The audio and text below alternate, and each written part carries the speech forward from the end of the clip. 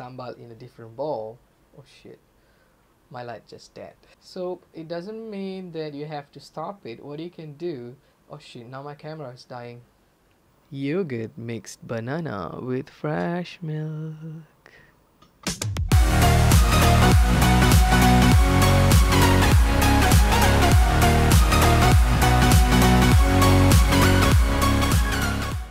Hey guys, welcome back to my channel. I did something really stupid and I had to re-record this whole video again. So let's do this. Yeah. Okay, so I have been diagnosed with IBD. It's a, what is it called?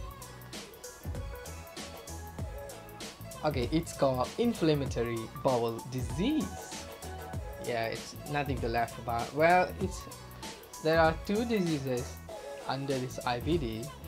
One is called ulcerative colitis and the second one is the Crohn disease. The symptoms for the both patients are very similar, but the Crohn one is a little bit what they call a severe one. So anyway, we are not here to talk about the disease that I have. I'm here to give you guys some tips and guide how to survive in Malaysia without spicy and oily food. So when it comes to Malaysian food, most of our foods are spicy and oily food. So how do I survive? Here are the few tips. First, whenever you make order of your food, always make sure to say these two important things that you have to tell the waiter every time when they take your order. Tana pedas, no spicy. Tana berminyak, no oily. So I've been diagnosed with this IBD for 10 months now. So now if I go out with my friends, they already know what would I have, what is my add-on into that menu. I mean, no spicy and then no oily.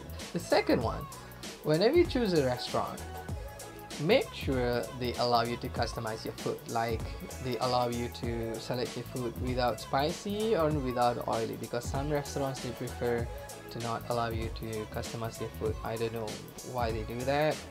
So before you enter a restaurant, let them know that your orders are going to be without spicy and oily. If they say yes, sure, then go on.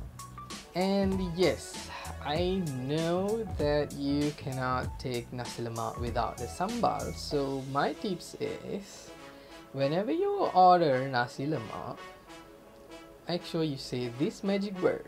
The magic word is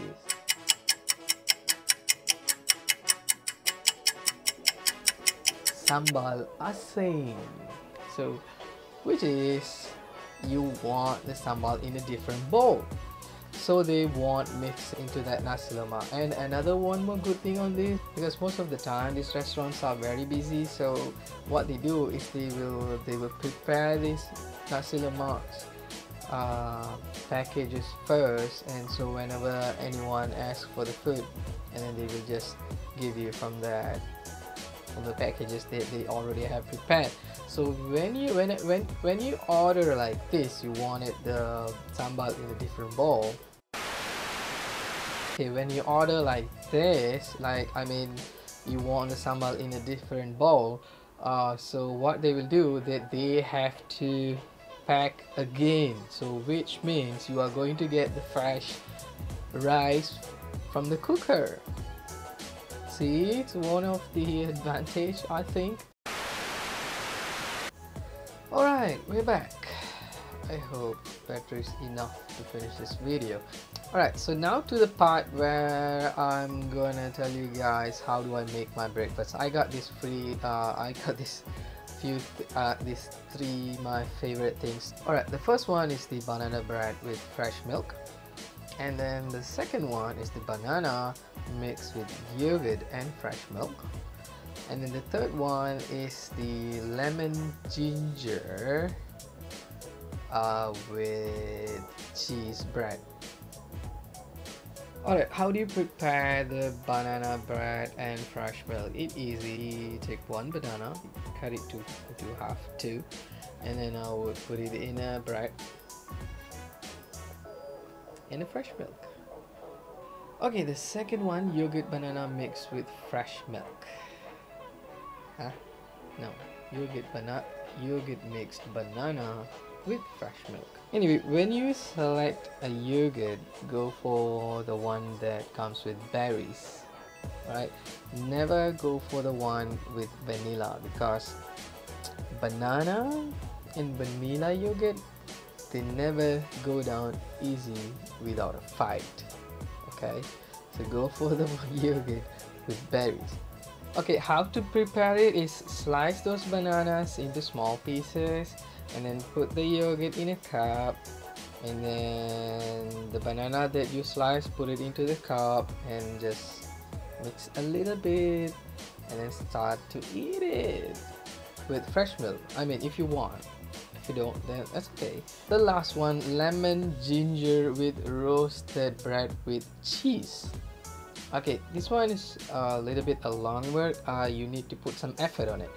Okay, what you need is a lemon and a ginger and a cheese, or sandwich cheese.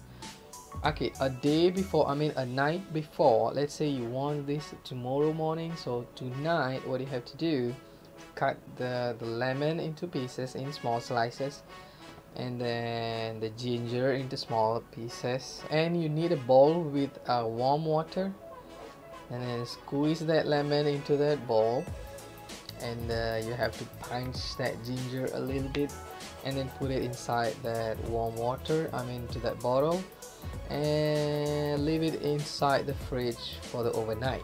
So on the next day, what you have to do, I always go for the cheese, the one that made from a laughing cow, the sandwich cheese, I guess. Yeah, that one. What I do is I put some butter on the bread, and then I roast it, and then I put the cheese and then another bread on it. In a few seconds the cheese will start to melt, and I will take out the mixture that I did last night. If you have sinus, and then what you should do is you have to heat the mixture in a microwave or something, or you can drink it with the cheese bread and the ginger lemon. Okay, that is the three things that I wanted to share with you guys. If you guys want more, go and check out on my, or follow my Instagram. I always post those foods and ingredients, or how to do it on my Instagram. And I think that's it for this week. So if you are new, don't forget to subscribe, like and comment, and don't forget to click that bell button down there, so because I don't have exact date where will I post my videos, so when you click that bell button you will be notified every time when I post a new video. So I think that's it. Until the next video, I'll see you guys. Bye bye.